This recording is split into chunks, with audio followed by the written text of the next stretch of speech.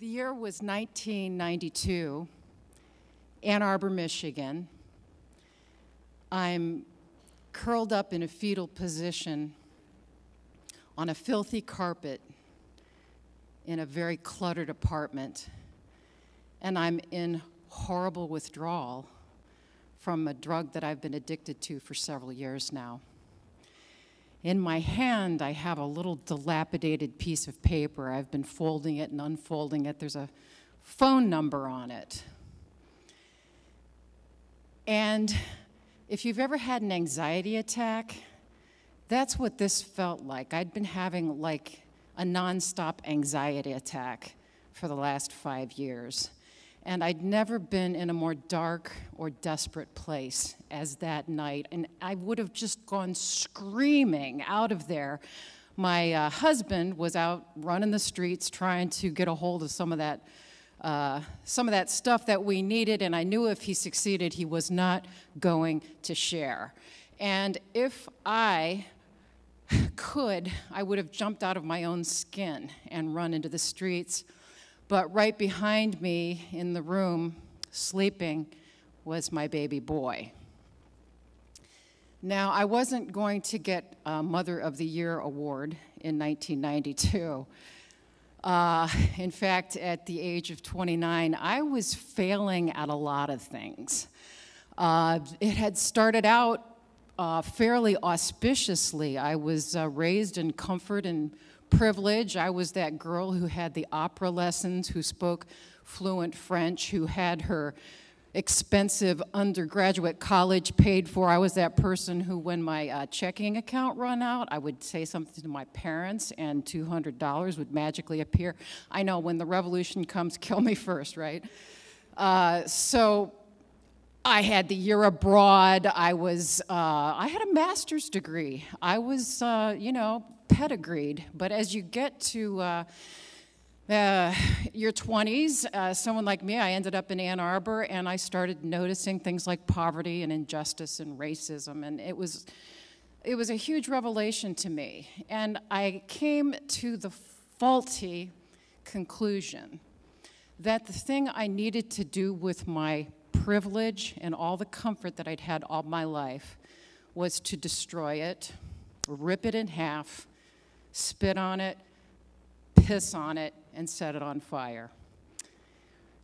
You know, every time I've made a major faulty conclusion, the man comes right after that will help me live it out. And this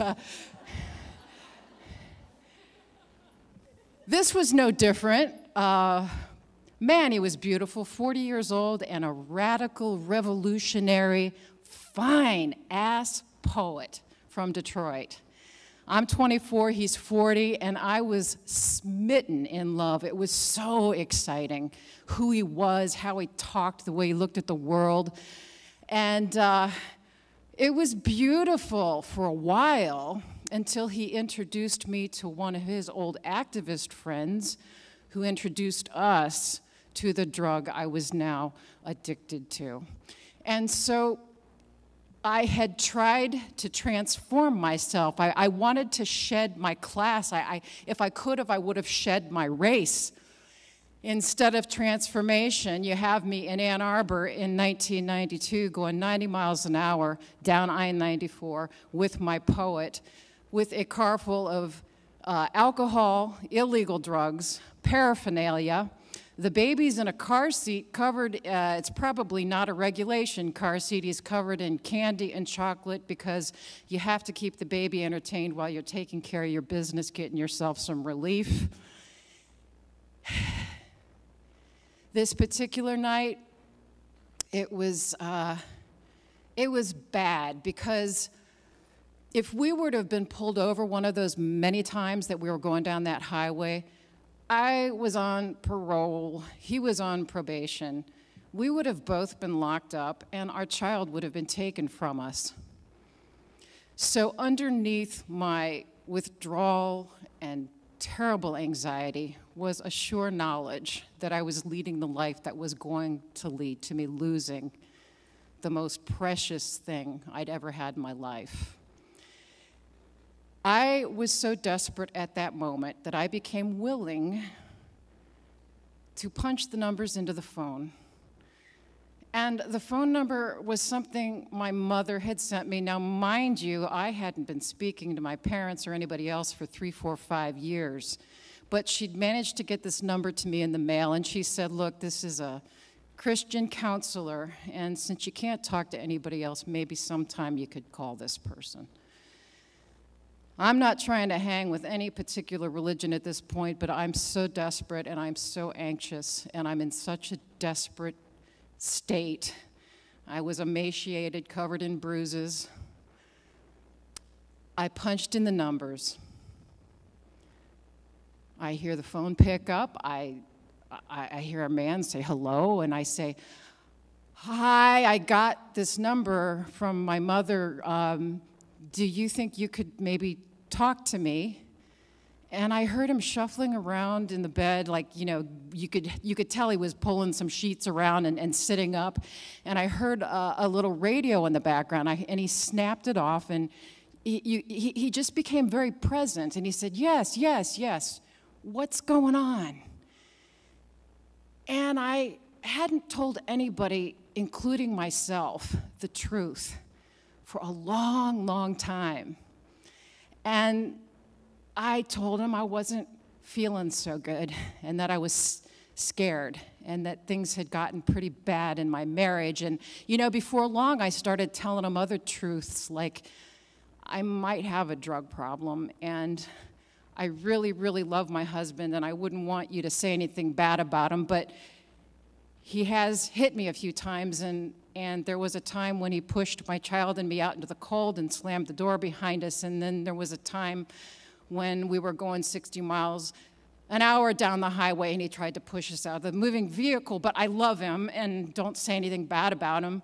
I started telling those truths, and this man didn't judge me. He just sat with me and was present and listened and had such a kindness and such a gentleness. Tell me more. Oh, that must hurt. Oh. And you know, I'd made that call probably 2 in the morning, and he stayed with me the whole night until the sun rose.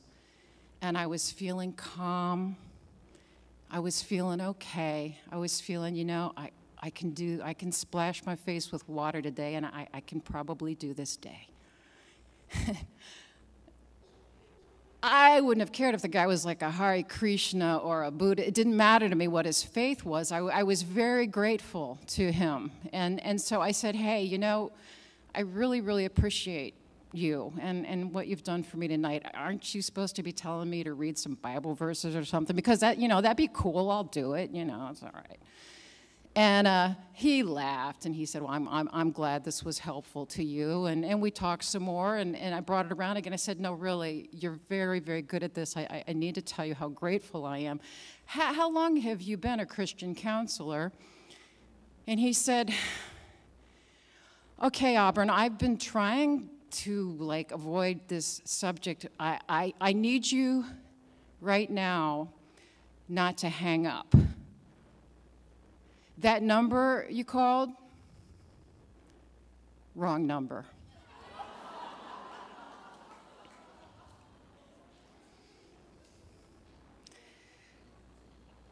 I didn't hang up on him.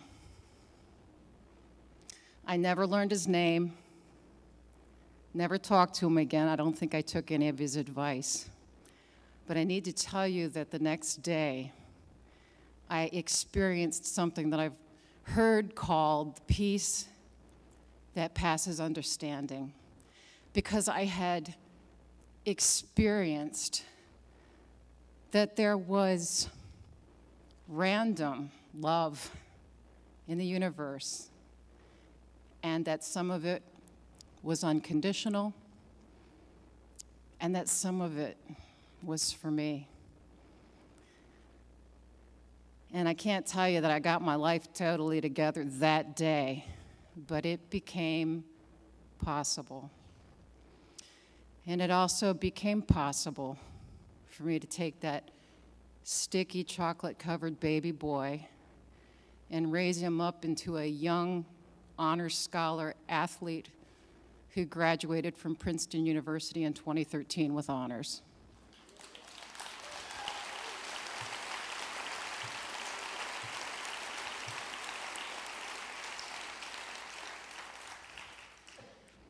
This is what I know.